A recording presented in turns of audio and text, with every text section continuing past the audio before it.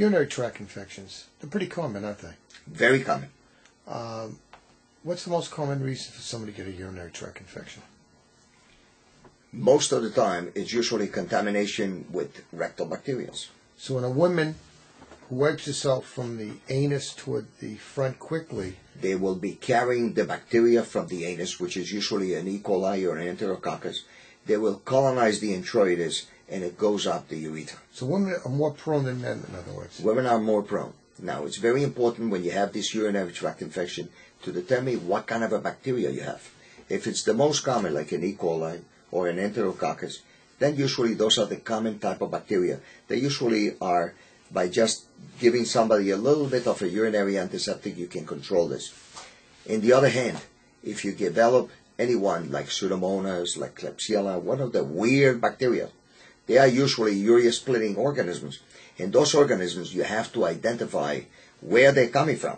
And a lot of times you have either an obstruction of the urine, you cannot empty the bladder very well, you carry a large residual, you have a stone, or you have any kind of a blockage any place in the kidneys. So it's very important to find out why. So you call your doctor up and you say, well, I think I have a bladder infection, and he calls up a prescription.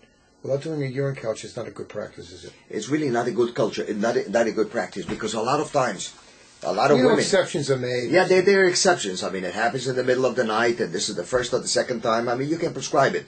I mean, you can give somebody... Realistically, you want to get a urine culture? You should have a urine culture. And there are a lot of people that they refer to the urologist because they have a recurrent urinary tract infection. They never had a culture.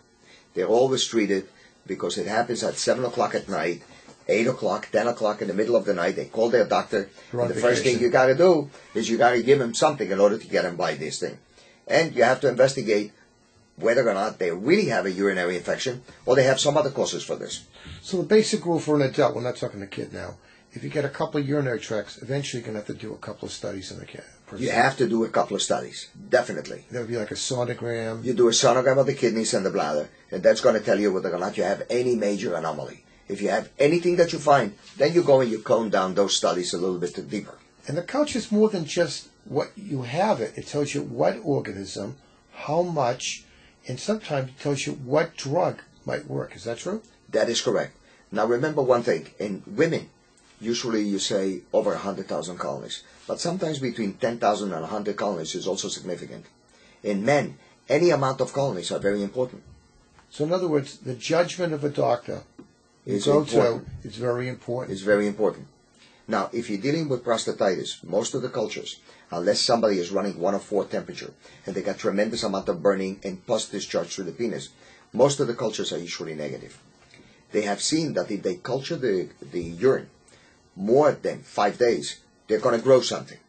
But most of the labs, since they're commercial labs, it's usually anti-economical for them to keep the plates for more than 24 hours in their incubators if there is nothing growing. So they discard it originally. What we do is we do something which is called a VV3.